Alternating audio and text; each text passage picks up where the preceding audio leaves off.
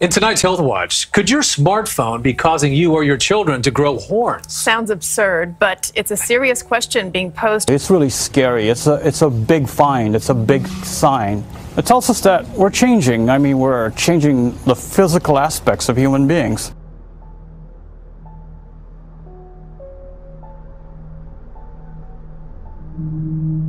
It only takes a few minutes of taping on the street to see dozens of people in that familiar 21st century position, head forward, craning to see what's on their phones.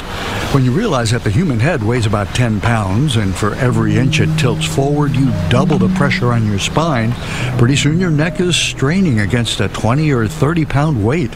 Well, it's kind of surprising that our bodies are being impacted by today's technology. You've heard of other ailments like text neck and texting thumb. Now we can add these horn-like structures to the list. Now, the researchers who discovered these growths are referring to them as prominent exostosis emanating from the external occipital protuberances. Those are just fancy scientific words meaning that there's a bone spur found at the base of the skull. It does look sort of like a horn, but actually this is a bone spur near the base of the skull. A new study by Australian researchers say they've found bone spurs. Researchers in Australia examined hundreds of x-rays and found that roughly 40% of people 18 to 30 years old who use their phones more than 4.5 hours a day developed the growth. The likely cause? All that hunching over, sending texts and checking social media. There's a nickname for the generation born between 1995 and 2012. iGen, as in iPhones and iPads. They don't know a life without smartphones. How many people have a phone? Everybody. How many people use the phone, like, say, more than 2 hours a day? More than 5 hours a day? Yeah, maybe. Okay. On average, teens touch their phones 80 times a day. No surprise to Meredith Cohen and her friends at the Marin School outside San Francisco. Is there anything that's happening that you're feeling like you have to do it all the time? Yeah. Making sure I look at all my Instagram feed and Snapchat stories. Yeah. Also, being up to date, like on Netflix and YouTube. Going through their smartphones every day, but a new study shows it may be changing your bodies. A study of 1,200 people conducted by researchers at the University of the Sunshine Coast found 41% of participants aged between 18 and 30 had developed a bony lump on the back of their skull. We suspect that the reason for this bone spur formation is because they carry their head forward, but not just carrying their head forward, they carry their head forward for a long period of time. Now, what's most concerning about the findings is the horn-like spurs typically don't present until far later in adulthood. This is fascinating. Dr. David Shahar joins me now from the Sunshine Coast. Doctor, thanks for your time. Is there any other explanation for why young people are getting these bone spurs? It's hard to actually think of others because you got to go back and ask yourself what happened over the last 10 years, what changed over the last 10 years to bring about this type of phenomenon. And I think it's important to stress that it is not only the positioning of the head, where the head is being carried forward or suspended forward, it is also the sustained nature of this activity when people are engaging in this forward head protraction for prolonged periods of time. Pick up your phone to do something specific and then be distracted by something entirely different. Then 5-10 minutes goes by and you realize that you've wasted your time being entirely unproductive. It's similar to taking a trip to the grocery store to pick up necessities like eggs and milk, only to walk away with items you have no need for. So why exactly are our phones so captivated? And why do we have this impulse to always check them? The most important apps on our phones, Facebook, Instagram, Snapchat, are designed to capture and hold our attention for as long as possible. The longer they can do this, the more they can sell ads and the greater their profits. Just to put it in perspective, Facebook as a company is valued at over $400 billion. We must realize that there are thousands of engineers, software developers, and behavioral experts on the other side whose job it is to keep us hooked. In other words, the addictive nature of these services is not accidental, it's by design. And our minds are simply not evolved to handle persuasive stimulus to this capacity. Are we growing horns because of cell phones? New research suggests that hunching over your phone could produce horn-like growths at the back of the skull, just above the neck. These x-rays show those protruding bone spurs. What is causing this? If you keep your neck really bent forward for an extended period of time, then you end up stretching some of the ligaments in the back and it protrudes these cervical bones. If you keep doing that without correcting your posture in the long run, you're going to hurt your discs and your neck muscles, causing long-term neck issues. It's been known for many years that cell phone use can cause poor posture and neck and back pain and headaches. But the growth of horns, that's something new, according to researchers in Australia. Dr. Saad Chaudhary, a spine surgeon at New York's Mount Sinai Hospital, showed me some simple exercises you can do. 10 seconds, and you hold it 10 seconds here on one 10 side. 10 seconds on each side, and you would hold that. And then 10 seconds on this there. side.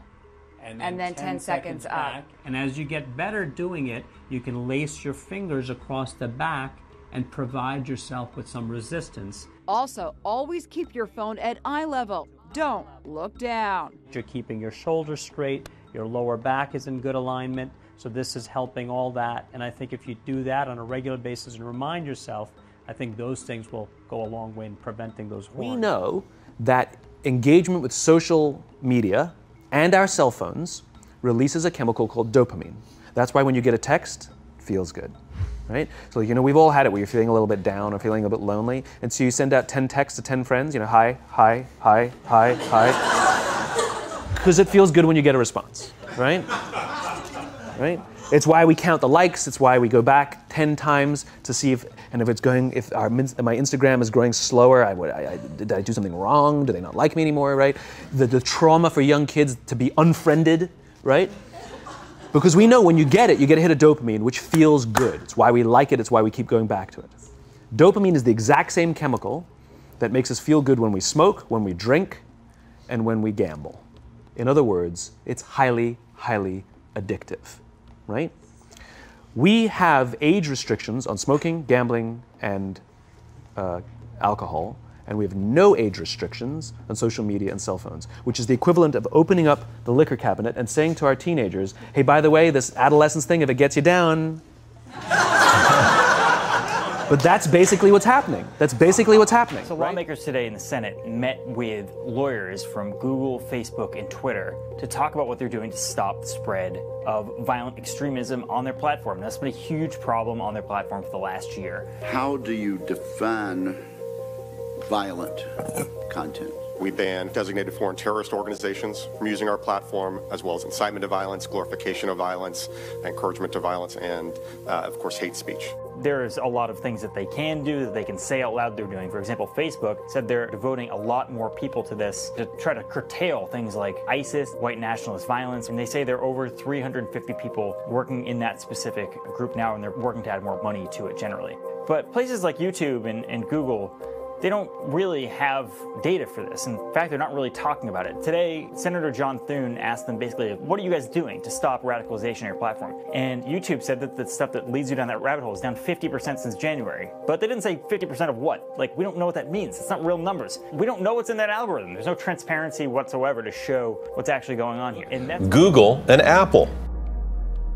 YouTube has again shuffled about its hate speech and discrimination policy. This follows a sidestep, a moonwalk, 2 somersaults, and a backflip. Today we're taking another step in our hate speech policy by specifically prohibiting videos, alleging that a group is superior in order to justify discrimination, segregation or exclusion based on qualities like age, gender, race, caste, religion, sexual orientation, or veteran status. If that was any more vague, it might as well have been fog, mist, or a cloud, perhaps. It's really that vague. Videos alleging a group is superior. Gosh, according to that statement, the hammer of politically correct judgment is about to fall on Peter. The news of an antitrust investigation loomed over this year's Apple Worldwide Developers Conference. Federal antitrust regulators, according to CBS News, are pursuing investigations into Apple, Google, Facebook, and Amazon. I'm kind of concerned, like everybody, are people becoming monopolistic and reducing competition. David Neal works in the tech industry and is attending this year's WWDC. He believes the government should keep a watchful eye for bad practices, but not necessarily break up big tech. We should look at times where maybe they're stifling the market and killing competition. On the other hand, if companies are innovating and doing new things, we have to be very careful not to stifle that. To coordinate efforts across the UN system to identify, prevent, and confront hate speech. The United Nations says hate speech has gained a foothold and is spreading like wildfire. But the UN boss believes it's on notice, putting in place a strategy he hopes will get buy-in from all member states. In both liberal democracies and authoritarian regimes, some political leaders are bringing the hate-fueled ideas and language of these groups into the mainstream, normalizing them, coarsening the public discourse and weakening the social fabric. Hate speech is in itself an attack on tolerance, inclusion, diversity, and the very essence of our human rights norms and principles. More broadly, it undermines social cohesion, erodes shared values, and can lay the foundation for violence, setting back the cause of peace, stability, sustainable development, and the fulfillment of human rights for all. Guterres laid out two overriding objectives for the plan. First, to enhance efforts to address the root causes of hate speech that include violence, marginalization, discrimination, poverty, and a lack of education, among others, aspects that the current 2030 development agenda seek to address. But it does raise an interesting point. Who the hell are YouTube, Facebook, or Twitter? Are they platforms for people to chat on, express themselves? Or are they censors, moral police responsible for how and what you say? Neither, apparently. If they start enforcing their own policies, no matter how vaguely, we'll stop hearing about the best country in the world, the freest country in the world, the greatest country in the world. He says, Daily Wire fellas, I'm proud of my Mexican ancestry, but also am proud of my American nationality. How do I balance these two things? Super simple. Celebrate Cinco de Mayo because you are proud of your Mexican heritage. Believe that it is Mexico's Independence Day because you have American nationality.